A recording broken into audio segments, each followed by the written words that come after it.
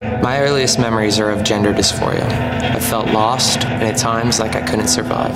It took until I was 31 to publicly come out as a transgender woman. Nothing has been the same since. While on the road, I've met gender-variant people from all walks of life, all at various points in their journeys. Hearing their stories and then being able to relate myself to it is what I need right now.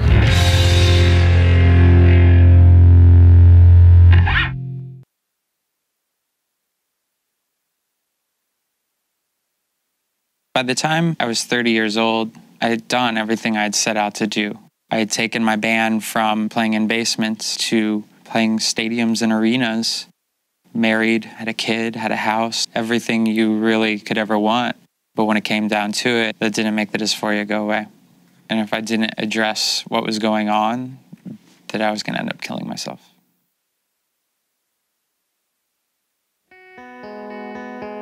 Laura, from the time she was really little, people would always say, that is a beautiful child.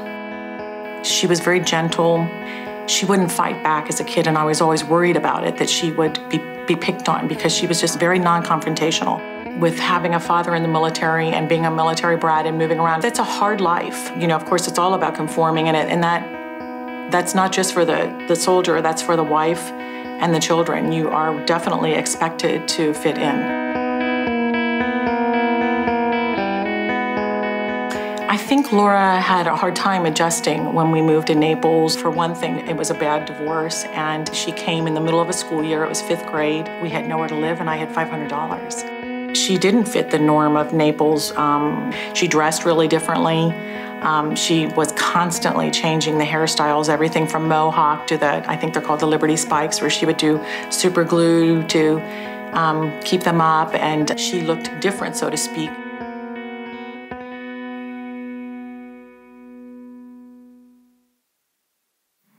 My mom has seen my band play countless times, and not even just this band, but the bands I was in previous to it, down to the very first time I ever played live with any kind of band. She's always been there, and anytime we play close to where she lives, she always, comes out to the show.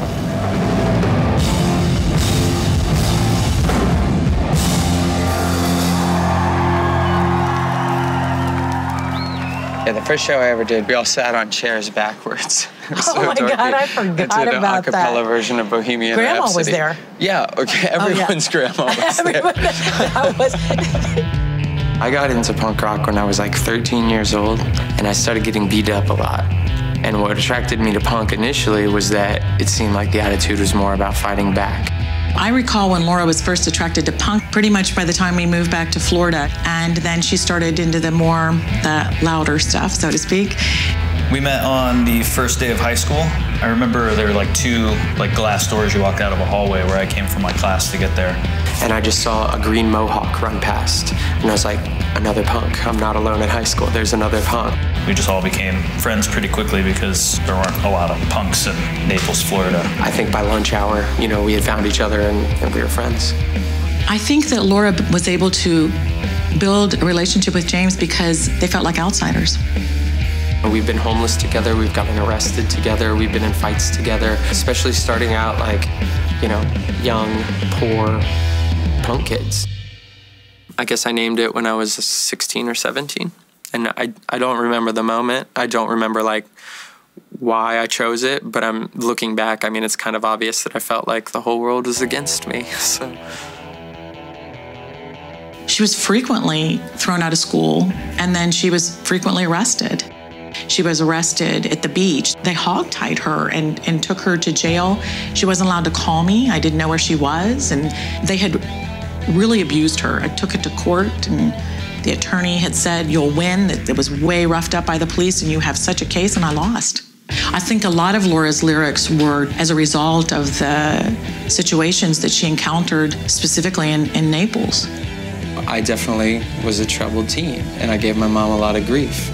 I knew that this was a great kid, that this was someone who had a fantastic heart and spirit, that there was not anything bad about her.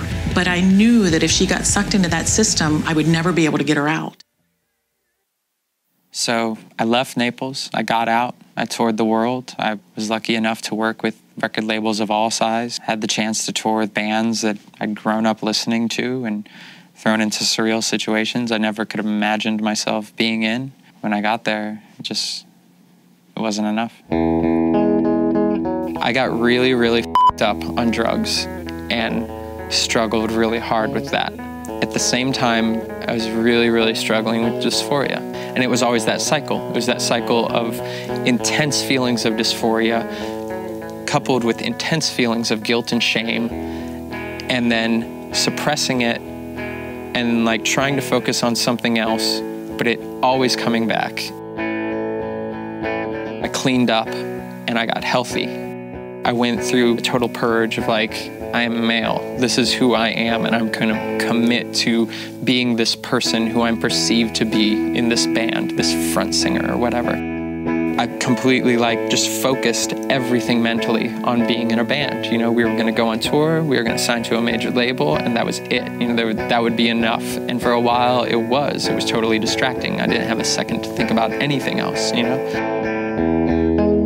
I didn't consciously feel like I was living a lie because I swore it off. As my personal life then started to develop, all those feelings came back, you know? I was able to suppress them for like 3 years, but they all came back. They always came back. And it took me until I was probably like 30 to realize this will never change. This will always be like this. This is who I am, and I need to deal with that.